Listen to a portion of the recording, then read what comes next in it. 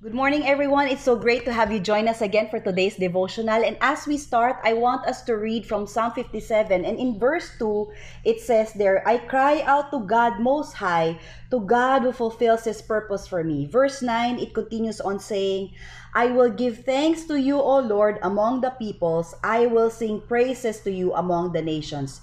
For your steadfast love is great to the heavens, your faithfulness to the clouds.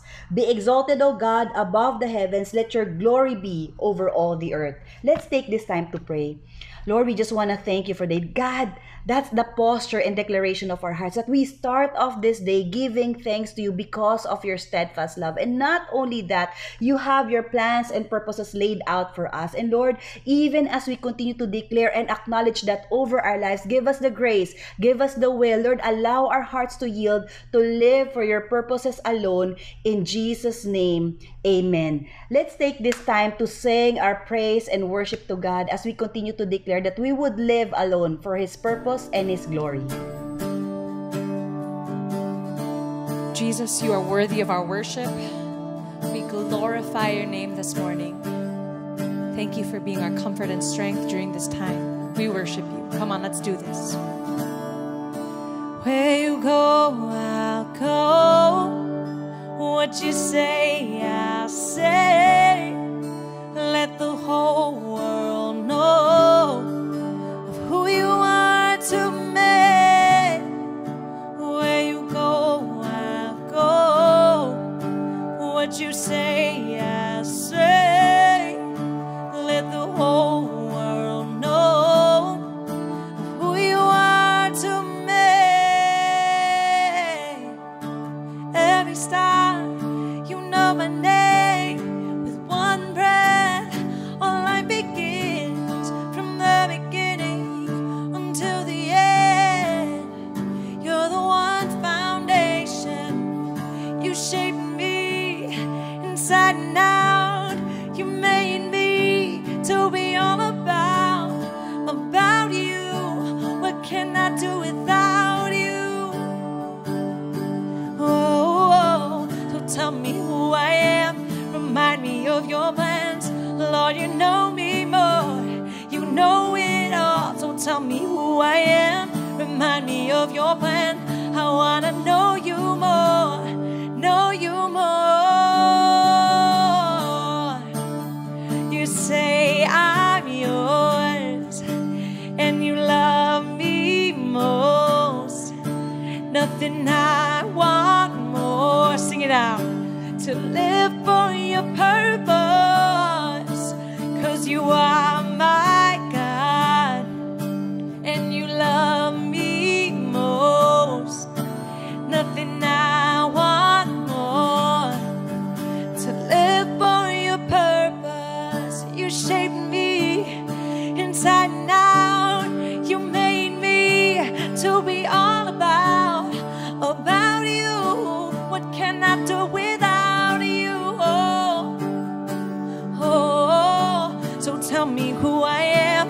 Remind me of your plan. Lord, you know me more. You know it all. Tell me who I am. Remind me of your plan. I wanna know you more. Know you more.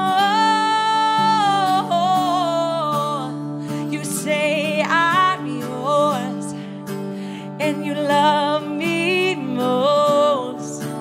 Nothing I want more. To live for your purpose, 'cause you are my God, and you love me most. Nothing I want more. To live for your purpose, 'cause where you go, I'll go. What you say, I'll say. Let the whole world know of who you are to me. Come on, sing it out. Where you go, I'll go. And what you say, I'll say. Let the whole world know who you are to me. You say I'm yours, and you love me most. nothing I want more. To live for your purpose, 'cause you are my God, and you love me most. Nothing I want more. To live for your purpose. You say I'm yours, and you love me most. Nothing I want more. To live for your purpose, Jesus. Sing it out. And you love me most. Nothing I want more. To live for your purpose.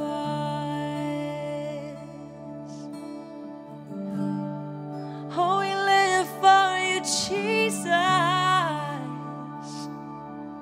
Jesus, we live for you and you alone. Nothing will change that. Lord, we just pray that no matter what comes our way, no matter how uncertain these times are, you will keep our hearts burning for you. Lord, we ask that you meet us where we are today. Whatever we're feeling, whatever thoughts have crept in, we pray that your thoughts come in stronger. We pray that we glorify you this morning, because that is what you are worthy of.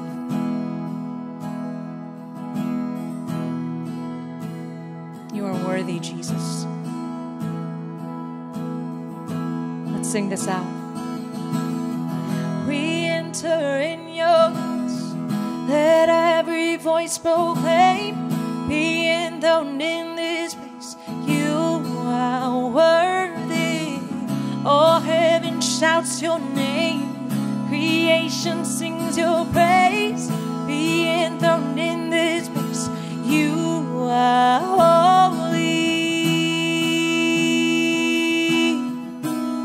You're holy.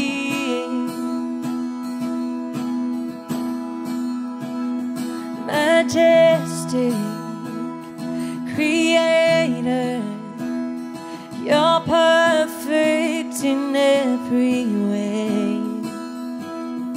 The Alpha and Omega, how awesome are your ways. We bow down, we cry out. Life giver, Redeemer, amazing is your grace. Full of wonder is your power. Even angels can't contain. We bow down, we cry out. Come on, let's sing this out. We enter in your gates. Let every voice proclaim, be enthroned in this place. You are worthy. All heaven shouts your name. Creation sings your praise. Be enthroned in this place. You are holy.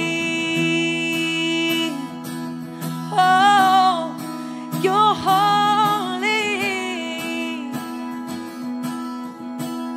Life giver, life giver, Redeemer, amazing is your grace.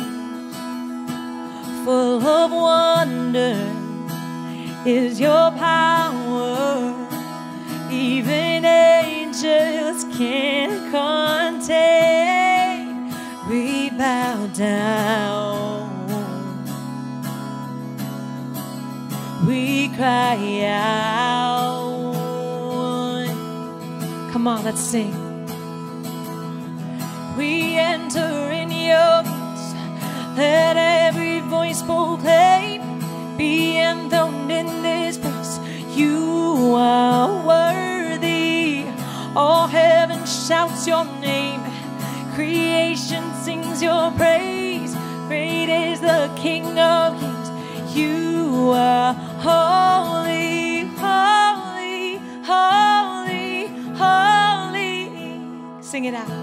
Holy, holy, holy, holy, holy, holy. Who was, who is, and coming. Holy, holy, holy, holy,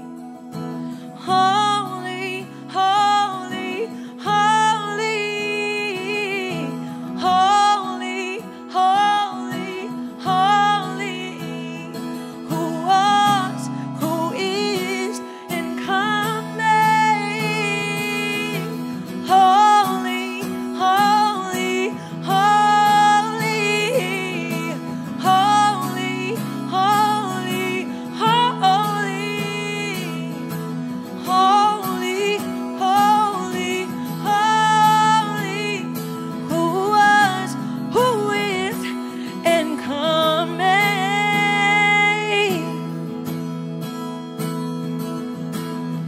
We enter in your gates, let every voice proclaim, be enthroned in this place. You are worthy. All heaven shouts your name. Creation sings your praise. Be enthroned in this place. You are holy.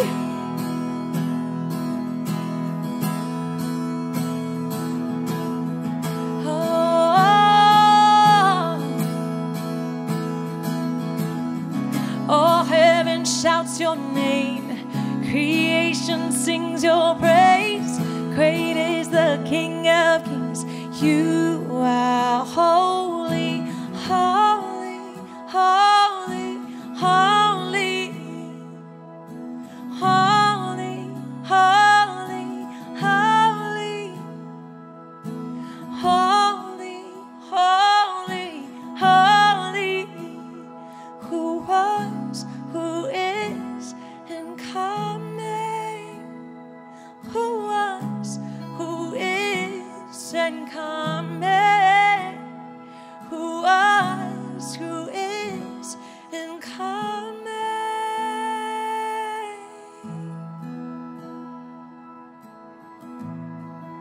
Lord, we just want to thank you for this glorious day, this awesome day to once again praise, honor, and glorify your name. Lord, we acknowledge your holiness. We acknowledge your majesty. We acknowledge your glory, God. And I pray that you would just cause us to all the more revere your name, offer right sacrifices before you. And at the same time, thank you for reminding us that despite of how awesome, how glorious, how majestic, how holy you are, you desire for each and every one of us to draw near to you. And right now, that's what we're doing. Lord, we're approaching your throne of grace confidently, not because of what we have done, not even because of what we can offer, but simply because of what Jesus did for us on the cross. And that's what we're doing today. We're approaching your throne of grace to receive your mercy and be reminded of your faithfulness. Lord, thank you for this awesome privilege to just draw near to you and enjoy this wonderful relationship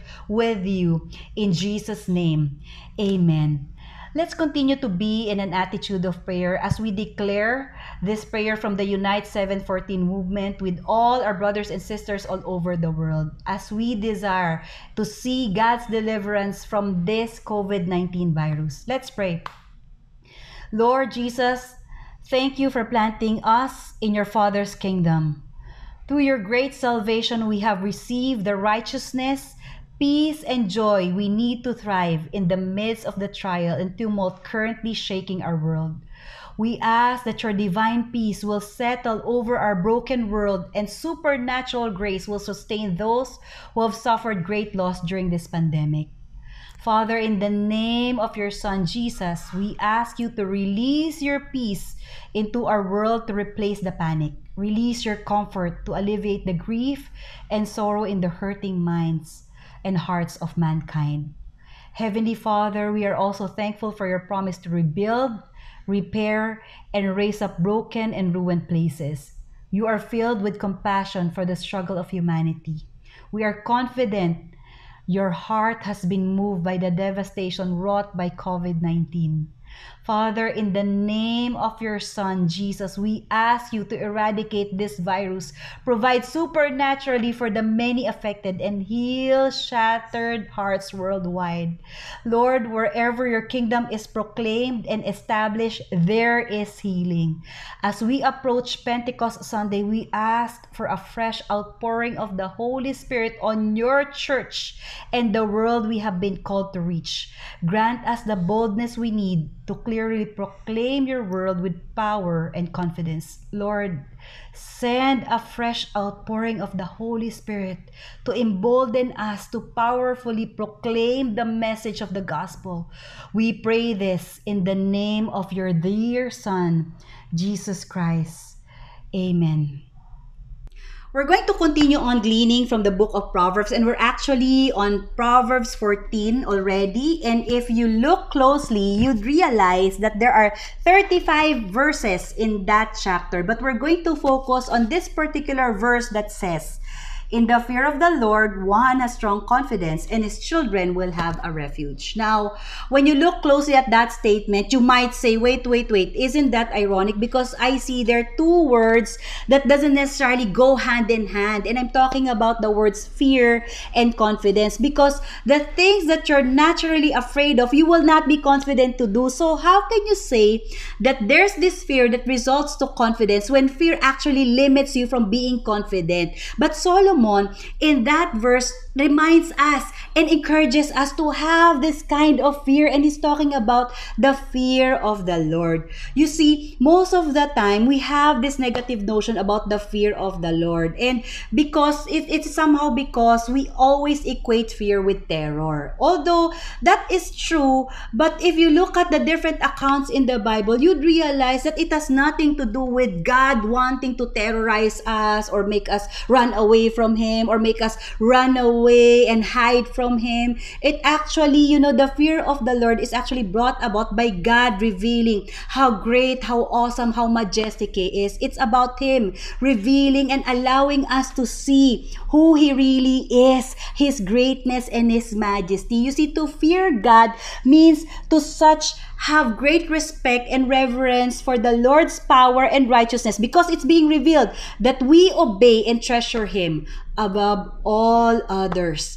Not only that, you see, I want to share one of my favorite references of the fear of the Lord, and it's found in Exodus 20. Now, most of us are familiar with that, and it's about the 10 Commandments. Yes, it's about God giving the 10 Commandments to Moses and Moses giving it to the Israelites. Now, in verse 18, in the same chapter, it says there, "Now when all the people saw the thunder and the flashes of lightning and the sound of the trumpet and the mountain smoking, the people were afraid and trembled. And they stood far off and said to Moses, 'You speak to us, we will listen. But do not let God speak to us, lest we die.' Moses said to the people, 'Do not fear, for God has come to test you, that the fear of him may be before you, that you may not sin.'"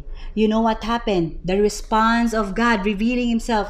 There are two responses that we can see here. The next part of the verse says, "The people stood far off while Moses drew near to the thick darkness where God was." You see, after revealing how holy he is through the law, God's desire is for us to draw near to him just like Moses. But we realize in that account that when God reveals himself, when God reveals his majesty, his glory, who he is, there are actually two responses. Just like that in that account, the people, imagine this would be, these are the people whom God rescued from Egypt. They know God. They both know God. Moses and the people know God. They've experienced his miracles. And yet, the responses were so different. The people, it says there, the people stood far off and said, "Moses, ikaw na lang kumausap kay Lord. Wag na lang kami kasi we can't endure it." But Moses after God revealing Himself to him, actually to everyone,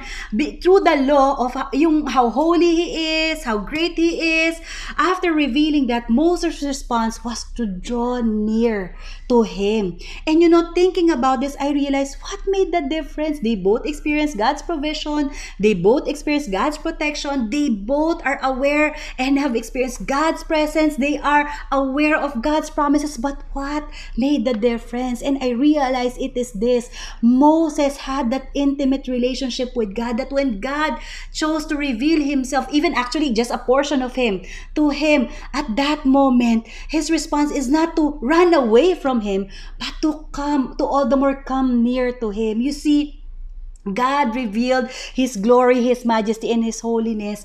And the response that He wants from all of us, the fear of the Lord that He wants, the expression of that is for us to draw near to Him. You see, the fear of God brings terror to those who are far off, but is a source of confidence to those who have a relationship with Him.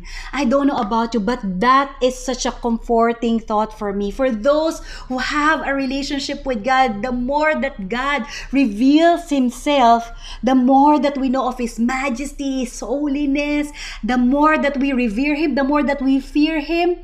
And the irony about it, the more that we get to know Him, we don't become familiar, but the irony of it is that the greater the revelation that we have of that of God, the more that we want to draw near to Him. And that makes us secured and confident. Imagine this with me. The more that God reveals how great, how awesome, how mighty, how big He is, it allows us to all the more draw near to Him, come near to Him, run towards Him.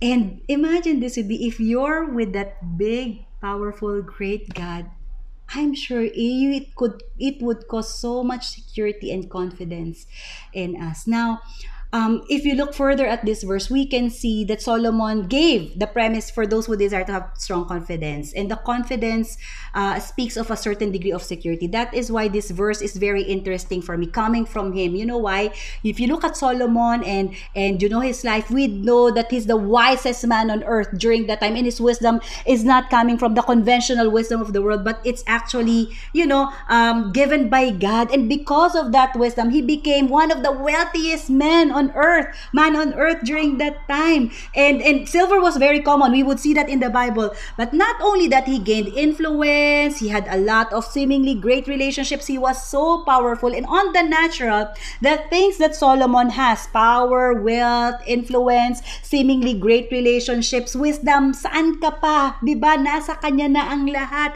All of those things can somehow be a source of security and confidence for him. Even up to this time, you see a lot of people, investing their time, their energy, even their resources to attain all these things, thinking that this can give them confidence. But Solomon, having attained all of these things, it's interesting that he did not mention any of those as the source of confidence. Not power, not wealth, not even wisdom, but instead he said, in the fear of the Lord, one has strong confidence. Imagine this would be the man who has experienced to have everything that the earth, the world could offer, material things that the world could offer, said that there is nothing in those things that can make us confident, that can make us secured, but only in this, if we have the fear of the Lord. And most commentators would say that Solomon is also the one who wrote Ecclesiastes. And imagine this with me. He said in Ecclesiastes, diba, that everything is meaningless under the sun. That means everything that the world can offer is meaningless. But the good thing about it is, if you look at it, he'd end Ecclesiastes in this tone. He said in chapter 12, verse 13, that the end of the matter, all have been heard. Fear God and keep His commandments, for this is the whole duty of man. You see, at the end of the day, Solomon, having gained all of these things, realized that you can have all these things, and yet it cannot make you secure. There is nothing in these things that can make you confident. But at the end of the day, it's only the fear of the Lord that can make us have that strong confidence. You see, the next part of the verse says, and his children will have a refuge. We all know that Solomon wrote this proverb, one of the most confident kings ever. And I can assume that, just like what we've said, his confidence is not based on wisdom, not in the things that he has. And the reason why he had that platform, why he can actually say that, is he knew and he saw a man live confidently who has the fear of God. And I'm talking about David. The reason why he had a platform like that, the reason why he can have that refuge, we know that he has experienced, peace all throughout his life, is because there's a man who went before him, who will live this out, the fear of who had that fear of the Lord in him, and he is actually benefiting from that. I believe that Solomon is writing this proverb as a beneficiary of what King David has done. David lived in the fear of the Lord. That's why Solomon can say that he is experiencing that great sense of confidence and refuge because of that fear of the Lord. And the same thing is true for us. I want us to understand this, that we are children of God, and that is made possible because of what Jesus did for us on the cross. Because of what Jesus did for us on the cross, we can have the refuge, we can have the confidence, and in response to that, we can continue to fear the Lord. So my prayer is that we can have that assurance, that we can actually have that sense of refuge in God, because we know that we are children of God, and that we would continue to live in the fear of the Lord, because we know that that's the only thing that can make us confident in whatever we face in life. Let's just take this time to pray. Lord, I just want to thank you for this day. God, thank you for reminding us that you desire for each and every one of us to get to know you more, to have a revelation of how great, how awesome, how majestic, how wonderful you are, that you're in the business of revealing yourself to us. And in doing so, it instills the fear of the Lord in us. But God, thank you that you've not just called us to be your subjects, but you've called us to be your children, God. Lord, I pray that even today, you would just allow us to have that strong confidence, knowing that we are your children, that we are a part of your family, that because of that, we can come unto you, God, that because of that, we can have strong confidence in you. And we continue to declare that you have allowed us to also have the grace to live a life according to your ways. In Jesus' name, amen. Let's continue to be in an attitude of worship as we sing this song to God.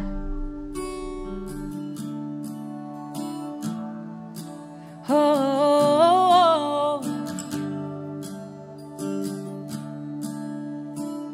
sing it out.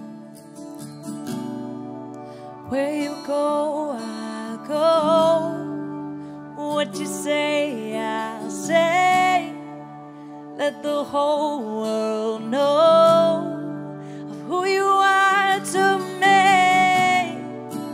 Where you go, I'll go. What you say, I'll say. Let the whole world know who you are to me. You say I'm yours, and you love me most. Nothing I want more, to live for your purpose, 'cause you are my God.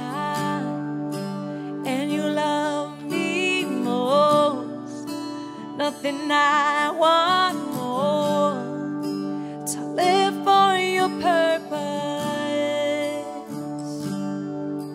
Oh, we live for your purpose.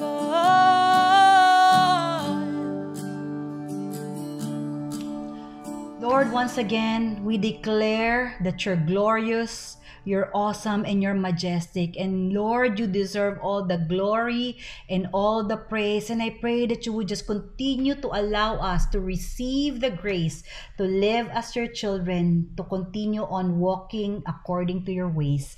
In Jesus' name, Amen.